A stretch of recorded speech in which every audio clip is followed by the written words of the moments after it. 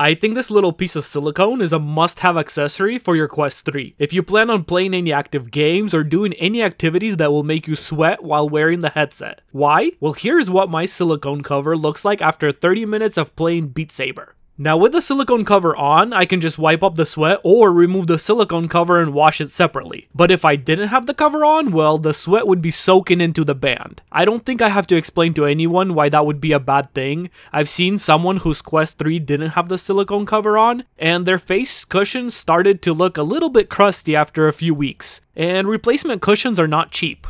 And ignoring all that, I actually really like the feel of the silicone cover. It's really soft. It's also actually easy to install. The installation video from the manufacturer has you removing the facial interface bracket, but I have found that it's really not necessary. All you have to do is press these tabs on the sides and slide this out to the 4th tab. Then go ahead and slide one side of the silicone cover over the edge of the mask. After that, go through and make sure that the top is laying flatly all the way along the top of the goggles. Then make sure that the other side is on. You can gently pull it to seat it a little bit further.